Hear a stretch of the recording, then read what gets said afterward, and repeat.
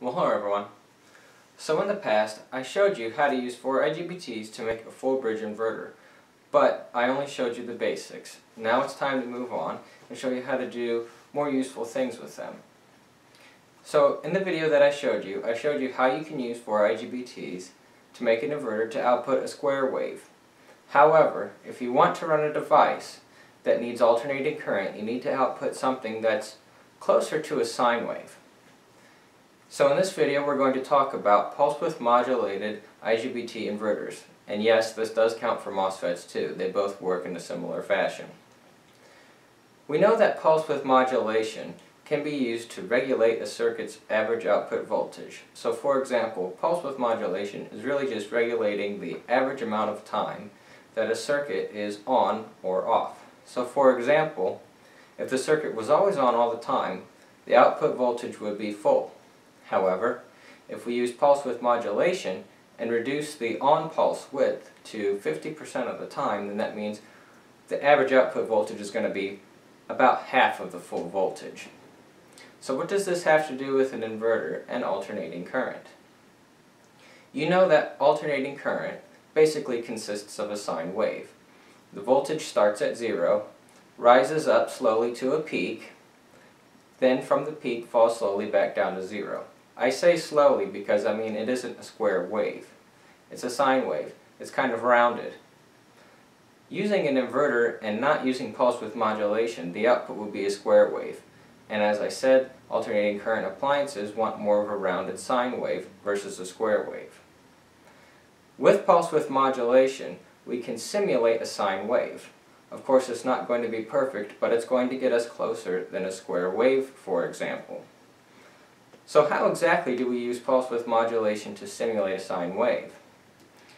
Well, since you know that you can regulate a circuit's average output voltage using pulse width modulation, then we can simulate it with this method. For example, for one side of an IGBT bridge, one side of an IGBT or MOSFET full bridge, if we start the pulse width very narrow to simulate a low voltage, and then slowly increase the pulse width, we can slowly increase the average output voltage.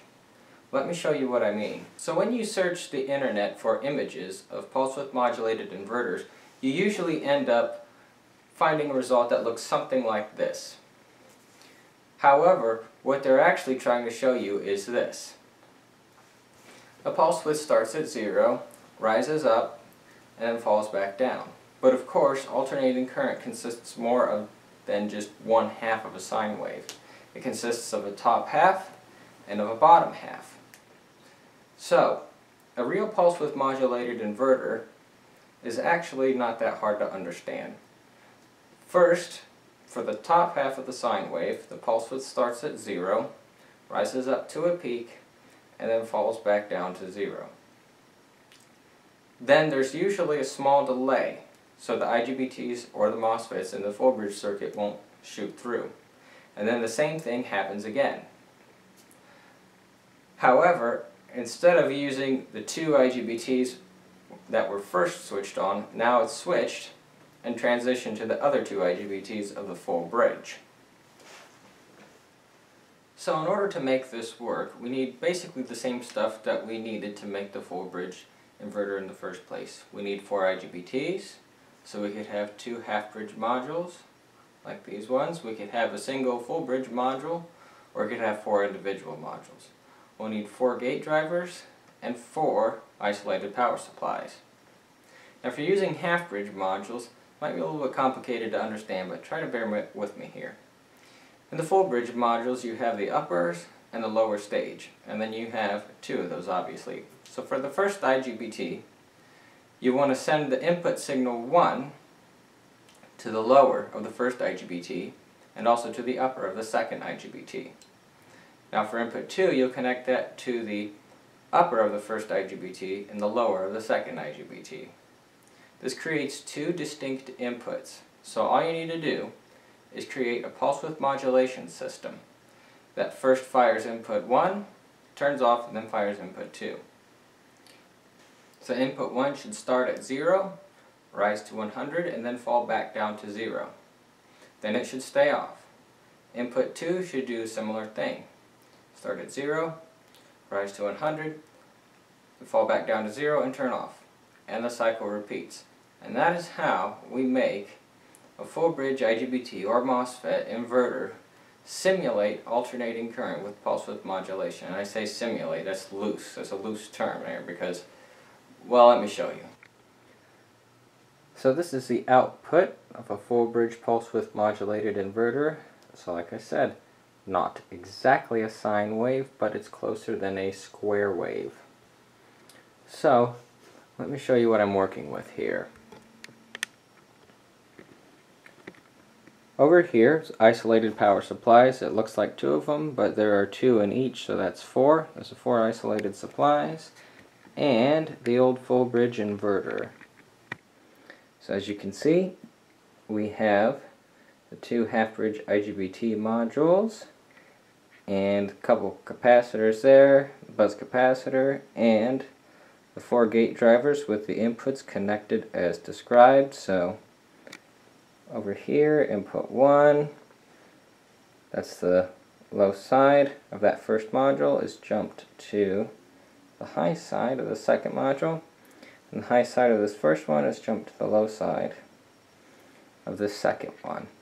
So the input, we have 2 12-volt batteries. This is just for demonstration purposes only. The output is running this fan. This is an alternating current fan. I don't know if I can, let's see, you should be able to see. I'll get it close as I can. It's 115 volts, 50 or 60 hertz. Obviously it's running much slower than that. I don't know the actual output frequency, but I'm assuming that's going to be pretty low. But anyway, it does actually work. It does actually output alternating current. Okay, so this is where the pulse width modulation source comes from.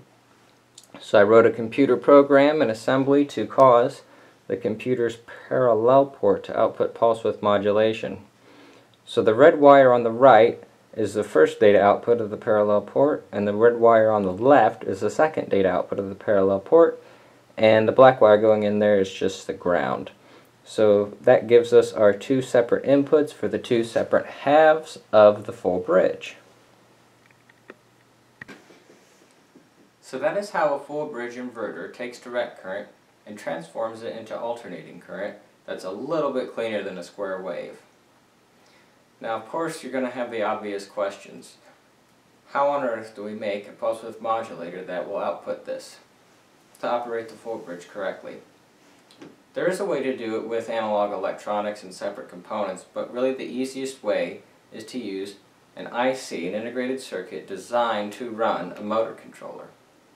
I'll put a couple of part numbers up here, or maybe in the description for you guys so you can see.